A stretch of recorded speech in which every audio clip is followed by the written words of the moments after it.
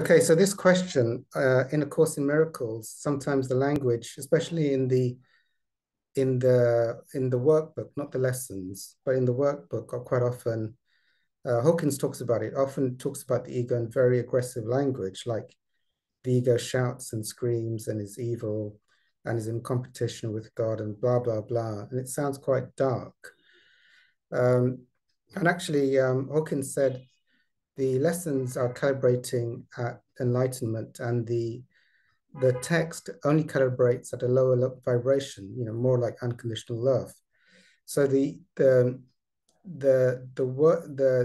text is less useful than the lessons because it tends to create this heavy languaging of the ego, which can have the downside of making the spiritual seeker get a duality and actually, not like their ego.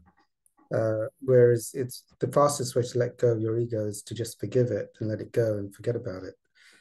So it's not, in a way, it can be less helpful to the spiritual student trying to get rid of their ego to have very, very dense negative language about it, because it can create a polarity or a duality within the student. They hate their ego, or they're frightened of their ego, or whatever it is, as opposed to just forgiving it and just letting it go, like it's just an animal that just wants to do its animal thing, and that's the animal nature is just like that. It wants to eat.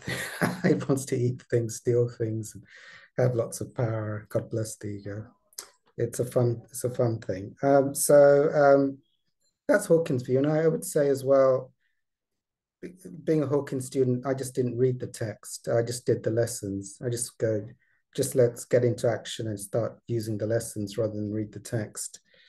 I personally, even though it's not helpful to most students, I personally do use quite heavy language with the ego, and it seems to be helpful to me.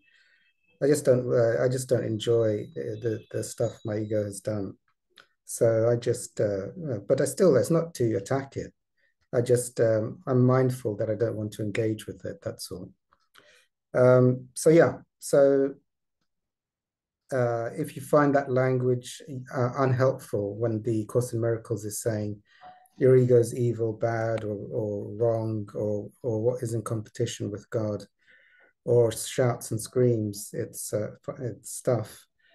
You can change that into something more benign and more compassionate, and just let it go if that's not helpful. But I just tend to focus on the lessons, not so much on the text. Okay, I'll stop there.